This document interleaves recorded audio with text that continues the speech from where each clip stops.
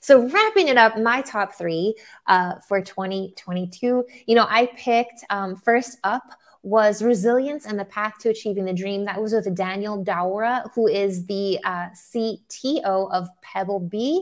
Pebblebee creates essentially tracking devices, but I think what was really great about his story was the resilience piece, how he was the co-founder and co-founded this over the course of many years with full transparency while he was working at Boeing, I believe, with his friend, and they were able to develop Pebblebee. Unfortunately, his co-founder passed away, and he shared that very heartfelt story with us and how he, had to kind of, there she is, Zoe again. I'm so sorry, you guys. Can you hear her? Camila.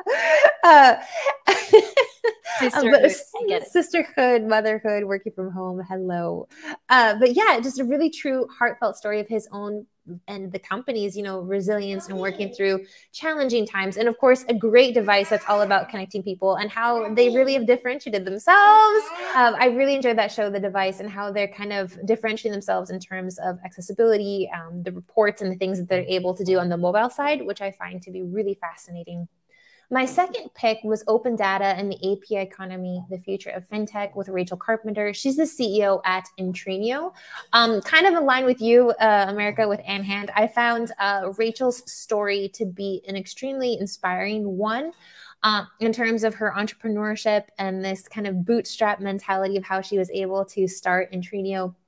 And then just the heart behind Intrinio and the data that they're compiling in order to make other fintech companies be successful in what they're doing. And I think that's just a great leap forward, and look forward to seeing a lot of things out there that say powered by Intrinio, right?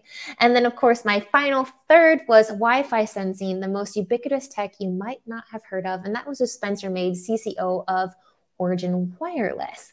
What I really liked about his show was a lot of the shows that we talked about was the personal story behind it, what sort of led up to this, his own mother, the need to kind of take care of older people in the home.